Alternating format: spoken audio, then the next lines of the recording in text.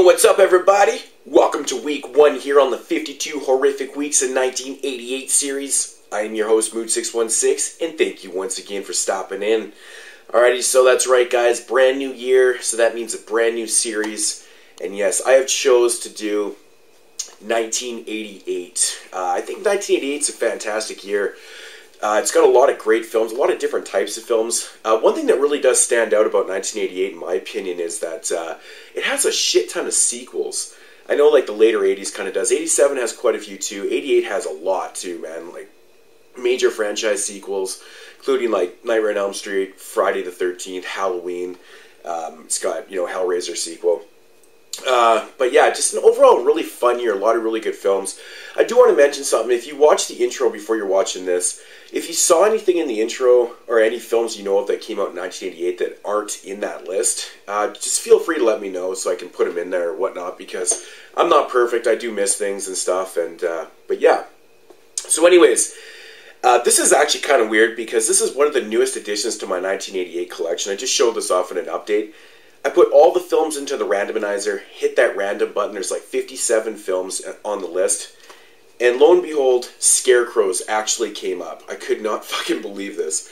Kind of weird, but that's just the way the randomizer works, I guess. Yeah, so Scarecrows, directed by William Wesley. Alright, so getting into the plot of this one. It basically starts out with this band of ex-military personnel that have gone all bad. They have just pulled off a multi-million-dollar heist, and now they're escaping in a cargo plane that they hijacked, and they're on their way to Mexico. So I think there's like 5 or 6 of them. So on their way, out of the country, on their way to Mexico, one of the guys decides to go AWOL on him. He jumps out of the cargo plane, parachutes out of there with all the money. But little does he know that where he's jumping, he actually jumps into this field that's full of like scarecrows and shit like that. There's an abandoned house right on the property and stuff, so he kind of tries to set up shop there.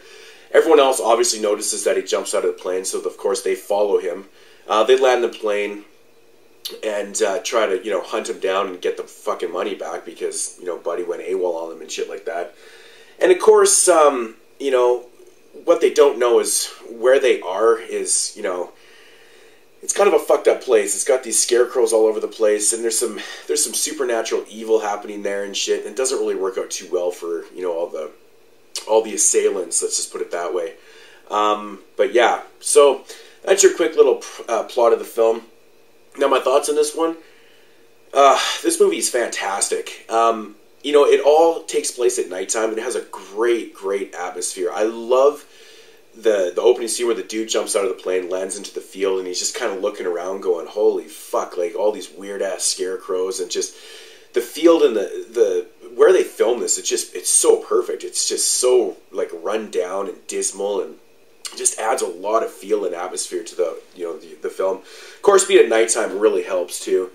But yeah, just an incredibly creepy film. The scarecrows look amazing in this movie. They look so old and dismal, and what they're trying to, I don't want to give away what they're doing, why they start killing off these people one by one, but it's very interesting. It's very cool. You don't really learn a whole lot about the backgrounds of the scarecrows and why they're there and stuff, but still very cool. The gore is pretty good in this.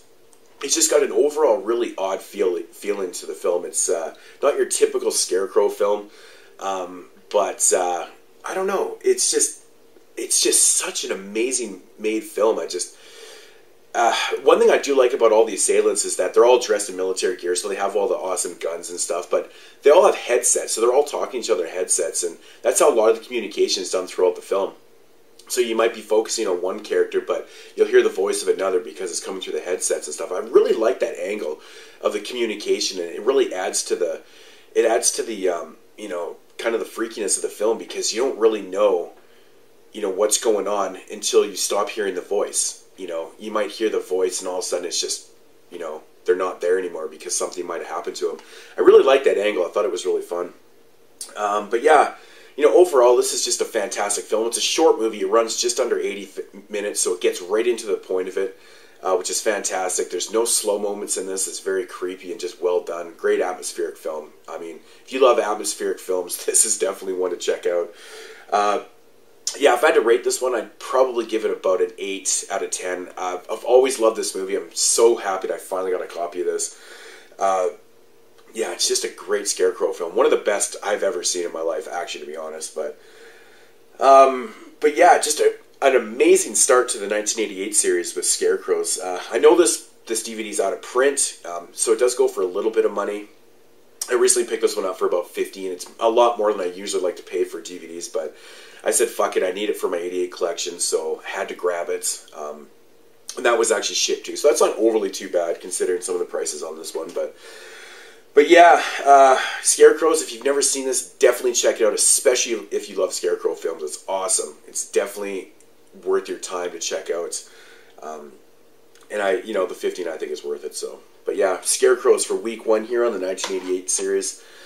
I think that's pretty much all I can say about that. Check it out. I highly, highly recommend it. It's awesome. Okay, guys, so I'll be back next week. Of course, I do not know what the movie's going to be. Same thing as last year. It's all going to be done in the randomizer. I think it's fantastic. It keeps me so excited from week to week, and it makes me keep wanting to do the series if I don't know what I'm doing next. So, but yeah, guys, I'll be back next week with week 2. Thank you for watching, and yes, peace out, homies.